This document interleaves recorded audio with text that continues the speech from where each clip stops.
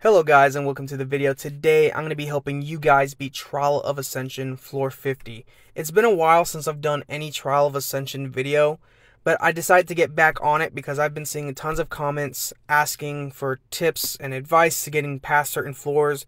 Some people aren't really even suffering like on the boss stages, they're suffering on the waves beforehand. So I decided why not get back into doing these Trial of Ascension videos every time Trial of Ascension resets and help you guys through floors 50 and up on both normal and hard. I'll do it as best as I can. But of course, again, I'm going to walk you through each wave. I'm going to recommend some monsters to you. I'll do my absolute best to help you beat it. And I will show you runes. I will show you stats. I promise. So with any of these Trial of Ascension floors, I tell you guys, I even said it in the last few videos, look for a theme. Each fight has a theme. So for this floor, what is going to be the theme? You could tell by just looking at the boss, but if you also wanted to, you can do this, where I'll show you the boss as well, but you can go to strategy info, and you can click on the floor that you're struggling with. So floor 50, if you take a look at all these monsters, and I implore you to go to the monster collection and take a look at them, you'll notice that all of them have some type of counterattack skill, whether it be passive or something that they have to apply to themselves. So the Monkey King and the Rangers have a passive counterattack, and they will counterattack a lot. You will notice it a lot. While the War Bears, I believe that's the War Bears, I have trouble, right? Okay, I don't remember all the names. Heck, I barely remember what you even call them before Awakenings. They have an active one where they provoke you guys, and then they'll place a counterattack on themselves. So the whole point of this boss stage is that they're trying to get to counterattack you as much as possible. They want to deal as much damage passively. So one way that you can beat this is the first option is pretty obvious, but I think it's still necessary to talk about. Crowd control.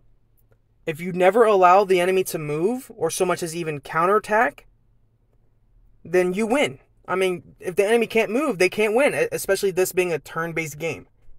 The more premium options you would say would be units like Veramos or Tyron, where they literally prevent the enemy from doing anything.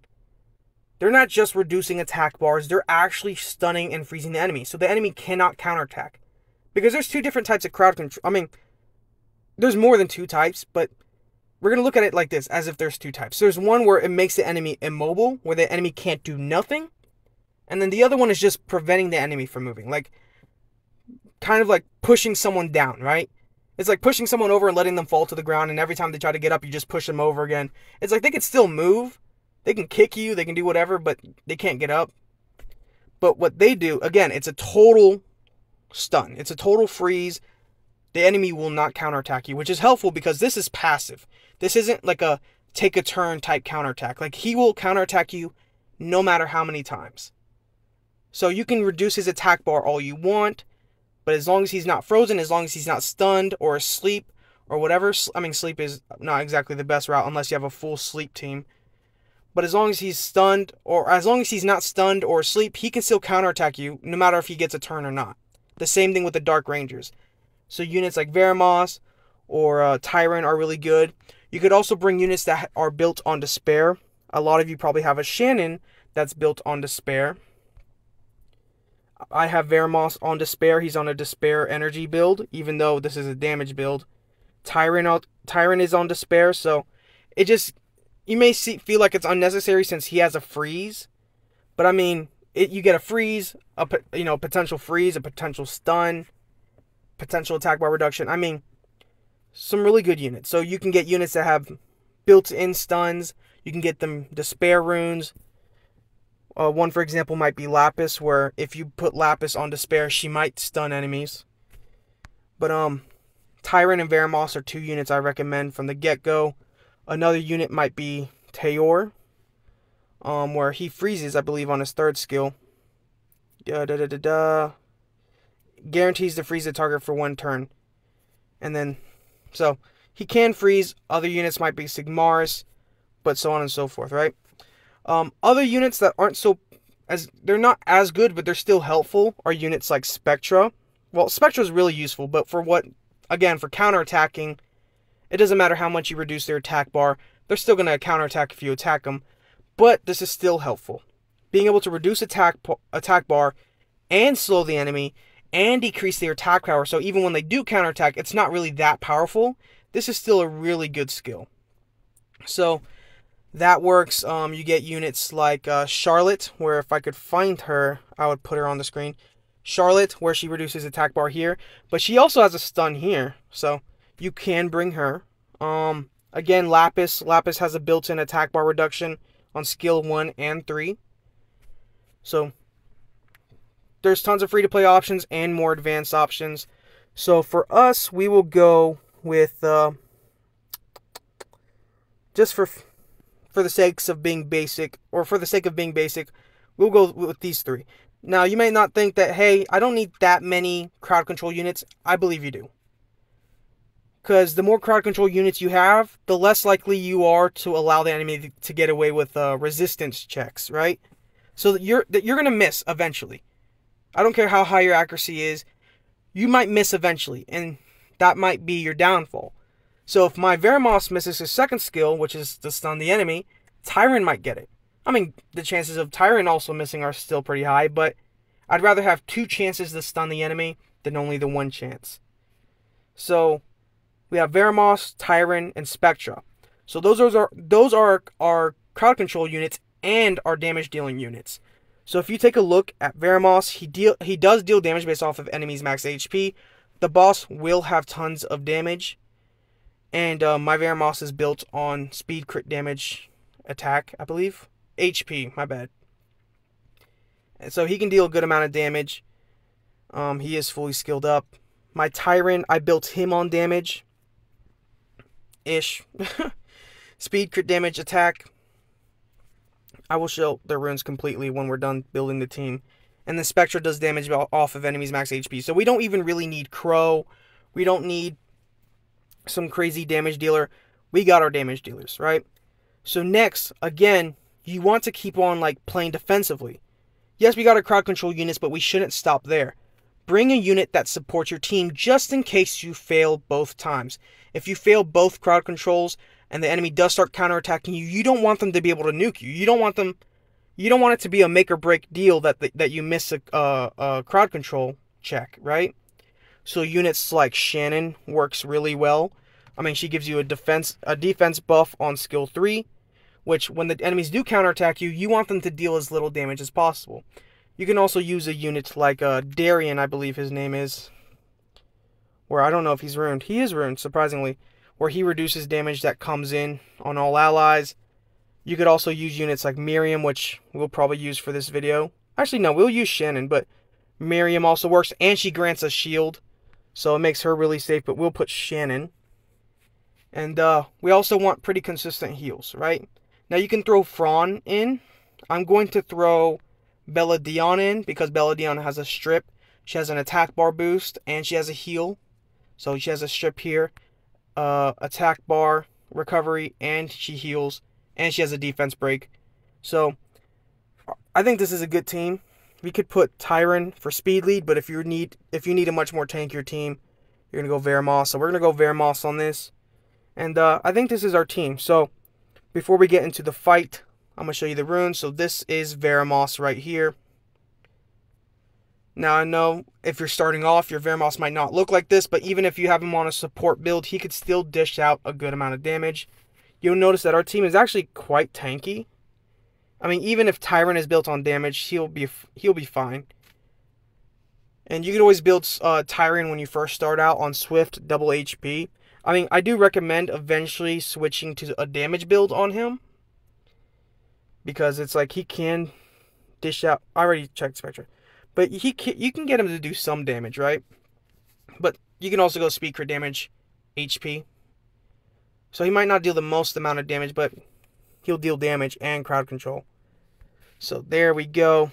These are the runes. And we will go into the fight. Pause the video if you want to go actually looking through the runes, but there you go. Let's enter the first fight.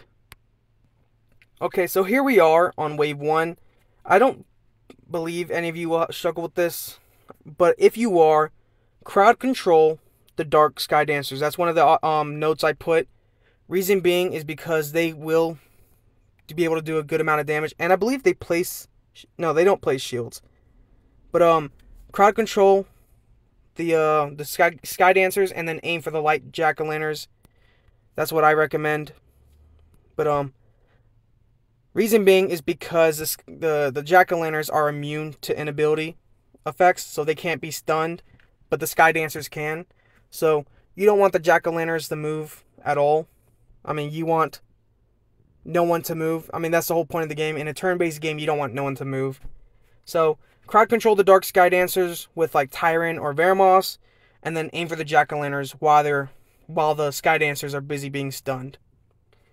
In wave 2, the notes I've put for this one are you want to bring a strip just in case, because these the dark Anubises, these little Egyptian-looking dudes, the doggies, they can place shields, I believe, using skill 3, based off of the damage that they deal to you guys. So, you want to you can bring a strip just in case, but ultimately, just use crowd control. If you can prevent the Anubises from moving, they'll never place a shield. For the elementals, for the dark elementals, what you want to do is just, again, crowd control. The reason you want to aim for them first, in my opinion, is because they will put a reflect on themselves, which essentially this reflect will make you take some of the damage, and it'll prevent their HP from falling below 0. So you'll just end up taking tons of damage while they survive. So we'll just keep doing this. I don't want that Anubis to move, so we'll do that. Boom. Aim for the dark elementals first, and then the Anubises, but make sure to just stun them if you can. But you could always just dot your way through this, use your dot team. So here's the big fight, right? In my notes, I just said bring a lot of crowd control. Do not let any of them move. Do not even let them just exist, right? You need to make sure that they're heavily stunned. Because look at that. Boom. Tons of dots. So that's why I said bring a consistent form of healing. But thanks to Veramos, we'll be able to cleanse that. But we will use Tyran's third skill. Hopefully he freezes everybody. He didn't quite freeze everybody, but that's fine. Veramos will come in with the stun. There we go. So everyone except the boss is stunned. Spectre will come in, skill 2. We're going to use Bella Dion to boost our turns. Oh, the despair. She didn't get the despair. But we can keep aiming for the boss. One of these Elven Rangers getting away with these attacks is not that bad. But, defense break. Making sure it stays on. Now everyone's back up, but I'm going to keep aiming for the boss. I don't think it's too big of a deal yet. Boom, we're going to do glancing. Stun again if you get the chance, which it has worked. Now, one thing to note, when they are stunned, I think it's really good to bring a unit like Tyran as well, because if you can place a consistent slow on the enemy, which you can with Shannon, I believe you can with Veramos, but I might be wrong, but you can with Tyran's third skill where he places a speed slow. As long as the enemy has a speed slow, if he uses this second skill, any enemy with the speed slow will have their attack bar reduced by 75%. So watch this. Watch the Elven Rangers. Watch the boss. Their attack bar will be reduced pretty much to 0, which means any of the enemies that are stunned will be stunned for even longer. So there you go. The boss didn't get his attack bar reduced, but the Elven Rangers did. We're gonna use Backlash. I know we could have finished it, but just in case you want to play it safe, don't play recklessly. And there we go. We beat the boss. I don't recommend wasting your time trying to take out his lackeys. As long as you can crowd control his lackeys, you're gonna be good. If you're struggling to have your damage dealers make it to the final fight, if you're like, hey, my damage dealers are dying, do not bring damage dealers. Once you start getting to the higher floors, you're gonna find squishy units like we can go to runes. You're gonna find squishy units like Crow or Naomi if you haven't built on attack. Where's Crow? Stop doing that. You're going to find units like Crow that has next to no HP unless you purposefully build him on it. While they can deal tons of damage, it's not worth it, right? If they can't take even the smallest amount of damage from even the wave, there's no point in bringing them. I mean, you're going to get more than enough damage from units like Veramos or Spectra, which is why, like, I'm always going to use them in a lot of these videos, because it's like they're useful units. They do damage based off of enemies' max HP, which helps with the higher floors because the enemies are going to have higher max HP. And units like Crow, while again are still useful, they don't. There's no point in bringing him because all he's there for is damage. While you still get damage with Spectra, but he also brings utility, right? Now, if you had to bring Crow, place like HP on his slot 6 or his slot 2, right? So one thing I have like for Naomi, since I use Naomi for like Giant's Abyss, she has HP, right? She has like HP on her slot 6. So it's easier to bring her to higher floors. But if you're struggling to get your damage dealers to those higher floors, trust me, don't even bother bringing them. You saw with that last fight, we didn't have Crow, we didn't have Naomi.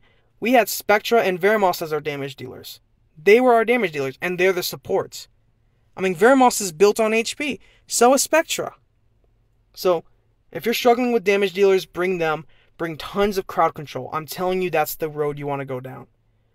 But I do hope I helped you guys in some way, shape, or form when it comes to beating these floors. But, until then, until the next floor, I guess I'll see you then. Peace. Have a good day.